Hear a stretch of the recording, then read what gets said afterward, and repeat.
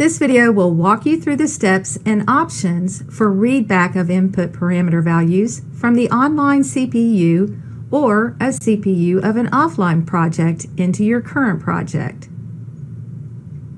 To use the readback feature, we will first expand the AS to show the charts folder.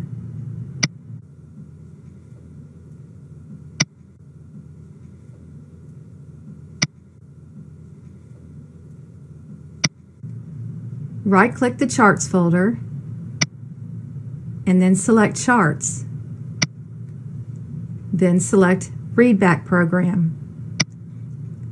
The Readback window opens. The Readback window is divided into two main areas, Source and Scope. For Source, Program Offline can be chosen if you have another project with current or desired startup values.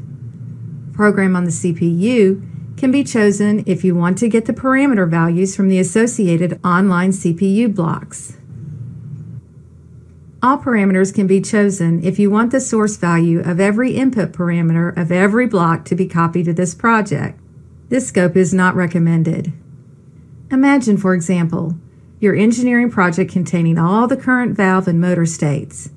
The next time you performed a download to the CPU, the valves and motors might move to an undesirable or unsafe state.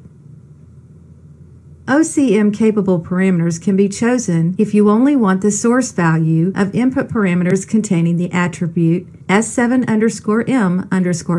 equals true copied to this project. This scope is the default setting and copies only values that can be changed from an operator station, such as alarm limits, set points, and tuning parameters. You can verify which parameters will have their value copied by right-clicking the header of a block and opening its properties. If the block has parameters that will have their value copied, the OCM button will be active. And then select WinCC Attributes. All the OCM-capable parameters will be listed.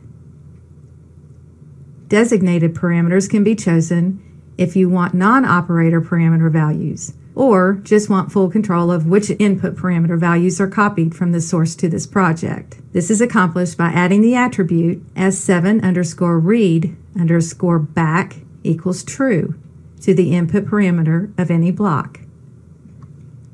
Click the OK button to start copying parameter values to this project.